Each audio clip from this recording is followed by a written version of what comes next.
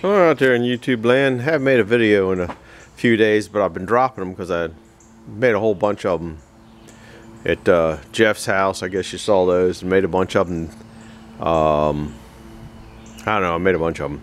Anyhow, I went down to visit a place called Kinder or Kinder Farms, and I got a couple Sawmill videos down there, so we'll put that on, one of those on with this tonight, and just I didn't know the order and how they were doing things and different stuff like that, so you probably want to zoom through some of those. I can't add that to the video, but there's three of them, and so you know, when you see something you don't like, I don't know how to edit it out, so just zoom through it and get past it, because when I thought they were doing one thing, they weren't doing it, and back and forth. Anyhow, this is a #1 mill update, and I've been working on shimming these wheels so they run a little bit more as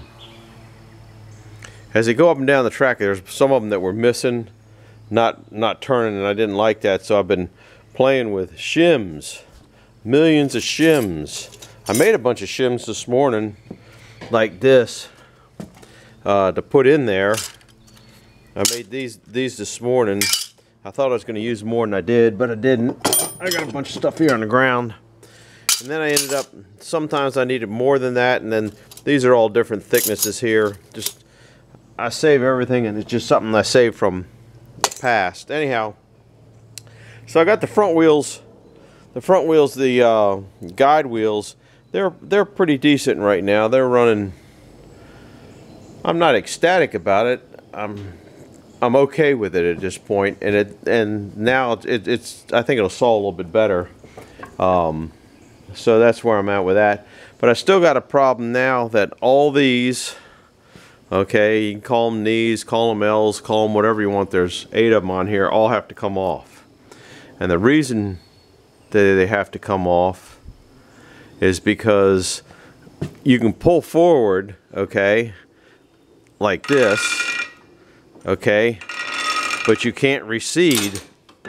I can't pull this back. Just, I mean, it's everything I can do to pull it back. I mean, it is tight, and I don't really know the reason for that, but that's without all these L's moving. See, normally when you pull this, if you watch me on the other mill, you turn that, and then these come forward. Okay, I have them off the end of the bed here, off the end of the bed, so there's a rack and pinion under there. You can't, I guess you can't see it here. When I take one of them off, or some of the old movies, I think I showed the rack and pinions.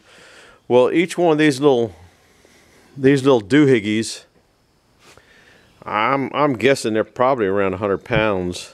I can't lift them up, and 2 people, it's a strain just to have 2 people lift them up. So I got to crane them off. So every one of them's got to be craned off. So they all have to come off. Then down here, there's a coupler. That's got to be split and taken apart. And then I just gotta figure out where the problem is. So all these have to come off, and I might leave the front 4 on, but the back 4 definitely have to come off.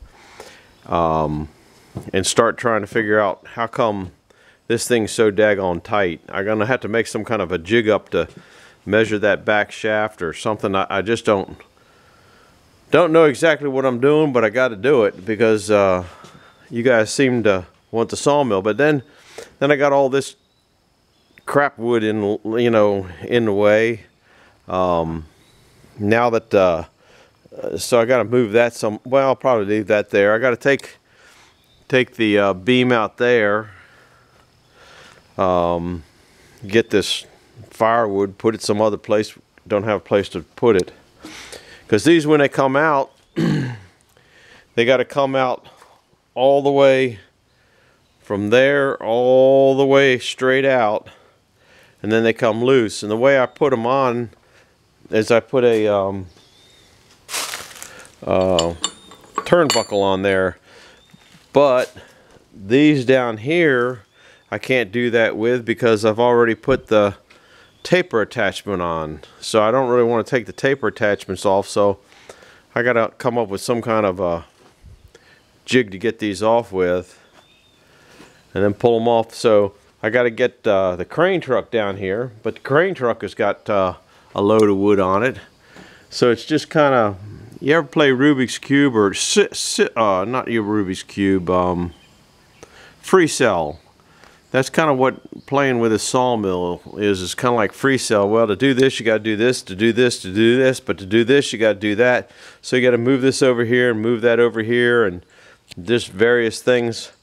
So, and there's also, oh, I forgot to tell you, there's 2 log turners tucked under here too. Anyhow, so there's always, you can't just go work on it. You got to do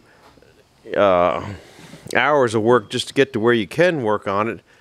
So that's what tomorrow's plan is going to be. Working on this one. I got wood everywhere. I've been burning it up lately. I just get tired of dealing with it. I just burning it up. This is all, you can look at this. This is, will you focus in on this? This is a quarter sawed oak.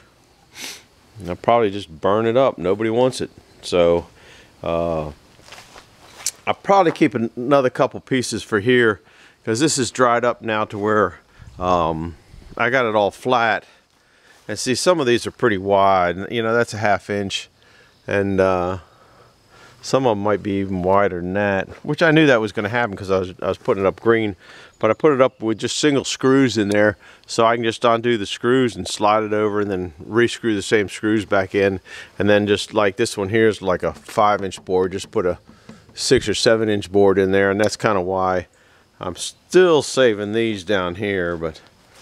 I'm just getting crazy. It's crazy. So much stuff to do. Anyhow, that's where I'm at. I've already chewed up too much of your time.